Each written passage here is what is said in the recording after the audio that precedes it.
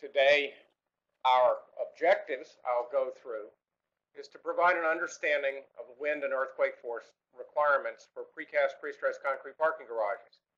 I'm going to spend some time talking about the evolution of seismic design for precast concrete and the development of the earthquake code provisions that affect precast concrete.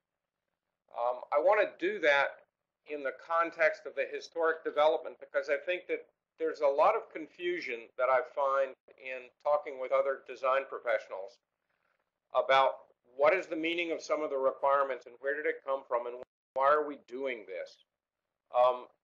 So I think the best way to do that is from a historic perspective to see how did we get to where we are today, and maybe that will help us understand what some of the requirements really mean. I'm going to talk some about wind loading for parking structures and some peculiarities that do occur that are perhaps different for parking garages, and then we're going to talk about earthquake loading. In the second section, I'm going to spend time talking about the use of shear walls, which is the most prominent system used in precast concrete in parking structures. We'll talk about configurations, a simplified stiffness analysis for load distribution, importance of resistance to overturning, and some discussion about wall openings and wall piers.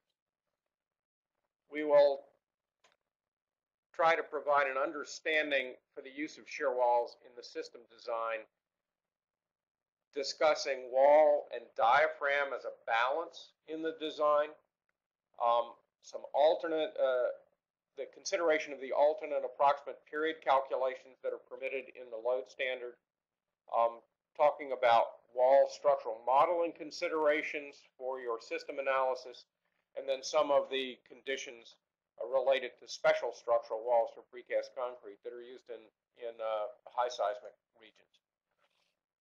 I'm going to wrap up talking about the use of moment resisting frames and diaphragms. We're going to talk about ordinary moment frame issues, about special moment resisting frames or SMRFs with precast concrete, and diaphragm issues will be the last part of the presentation. So let me set the stage or the context of where we are today in the design of precast parking garages and the general layout and characteristics. They are generally framed with simple span, 12-foot wide or wider double T's. We have seen 13-foot 4, we've seen 15 feet, and we've even seen 16-foot wide double T's. Before framing with the especially wide members, some caution is required because shipping widths or permit widths are usually the constraint, and the wider T's are usually involved with proprietary or patented systems for shipping, so that use of T's wider than 12 feet should be considered in a discussion with the regional precasters and their ability to provide competitive bidding.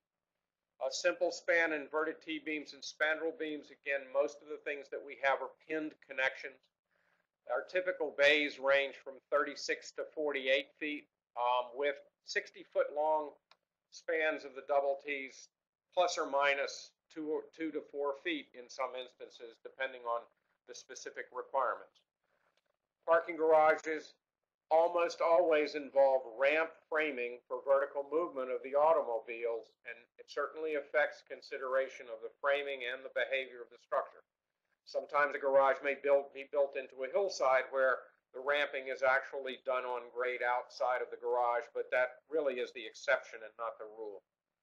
And usually parking garage design is governed by some level of seismic design. This was not always true, and that's again something that I want to discuss in terms of talking about the evolution of the building code requirements. Early seismic requirements in the building codes came from SEAOC, Structural Engineers Association of California, from their Blue Book recommendations that were adopted into the Uniform Building Code. Some of these ultimately were adopted by the BOCA Code on the East Coast and the Southern Building Code, or SBC, through reference to ANSI A58.1. The East Coast codes, however, usually allowed very generous exceptions to seismic design so that it was considered something that someone else did in most areas east of the Mississippi.